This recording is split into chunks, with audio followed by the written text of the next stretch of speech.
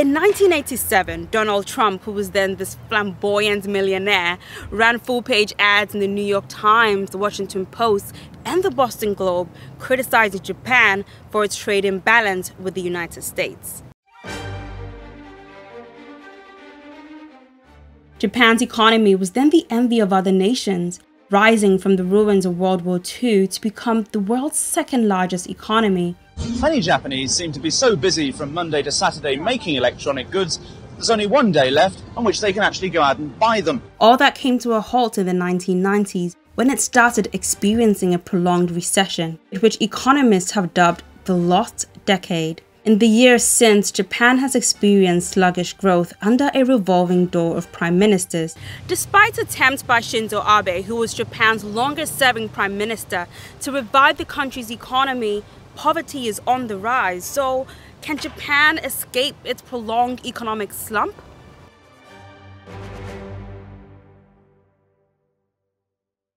After about 2 decades of economic stagnation, Abe's second term as prime minister brought hope that he could steer the country out of recession. By then, China had overtaken Japan to become the world's second-largest economy. To tackle the stubborn economic stagnation and low inflation, Abe introduced his signature economic policies known as Abenomics.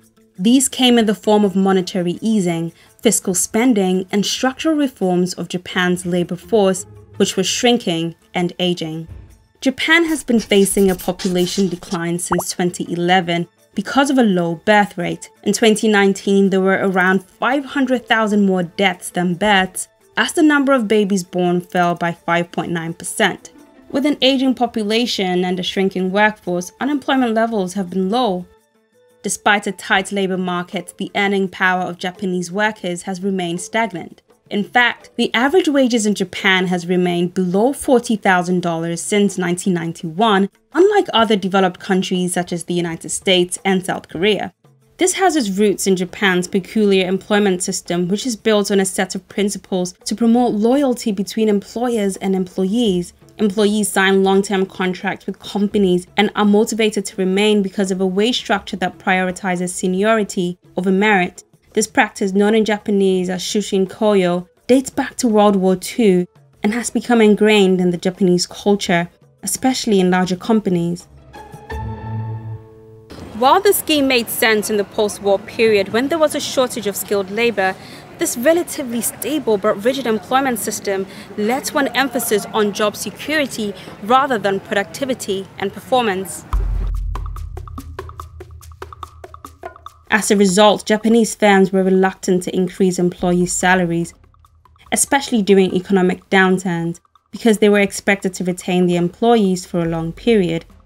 Japan's aging population also meant that senior executives were unlikely to move anytime soon, providing little to no career progression and wage increases for younger employees. To address these labor woes, Abe tried to reform the country's labor system, such as relaxing immigration laws, easing Japan's brutal work culture, and encouraging more women to join the workforce. While Abe managed to increase female participation in the workforce to an all-time high, many were on low-paying odd jobs. Among senior and leadership positions, only 15% were held by women, while Japanese women earned about half of what men got on average. Besides deeper cultural issues in a patriarchal society, the Lifetime Employment Scheme also discouraged firms from hiring women into their workforce full-time to avoid commitment costs such as pension funds. To maintain their competitive edge, some Japanese companies started converting their full-time employees to part-time workers.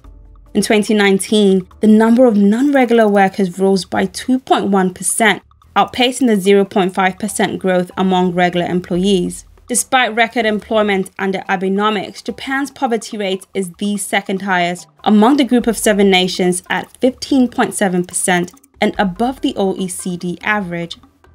While large Japanese firms have benefited under Abenomics, buoyed by a weak yen and a booming stock market, these corporate profits did not trickle down to households.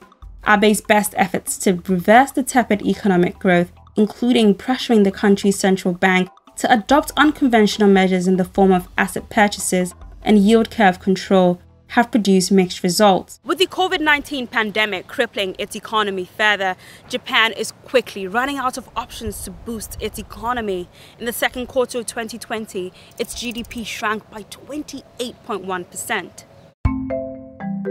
The country's next Prime Minister, Yoshihide Suga, is likely to carry on where Abe left off.